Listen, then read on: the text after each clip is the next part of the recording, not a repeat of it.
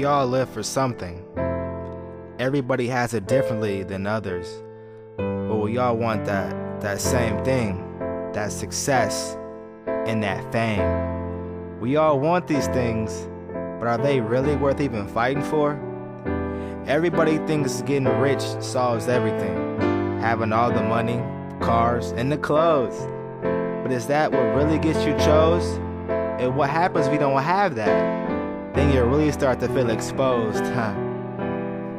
What you should want is that respect, that love, and that determination to make it through, because God put us on this earth for something, and that is to make do.